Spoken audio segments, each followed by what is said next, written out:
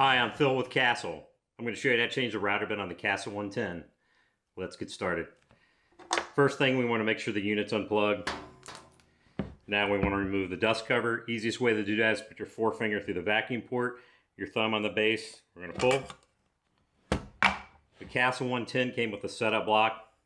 Looks like this. We're going to take the edge that has the first part of the groove in it, and we're going to put that out.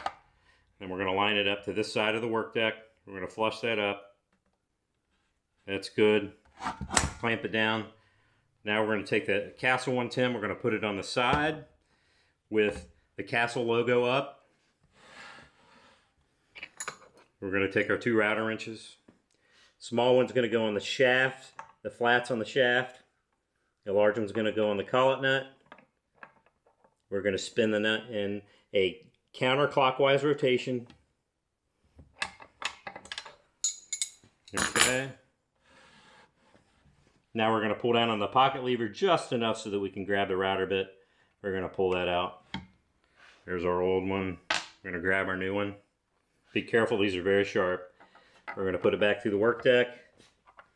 We're going to line it up with the collet. Now we're going to pull the pocket lever down just a little bit more so that we can align it with the top of the groove.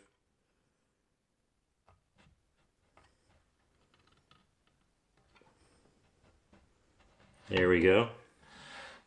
We're going to grab our router wrenches again.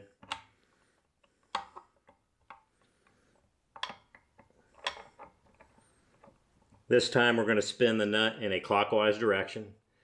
And we're going to snug that up. Just like we would any other trim router.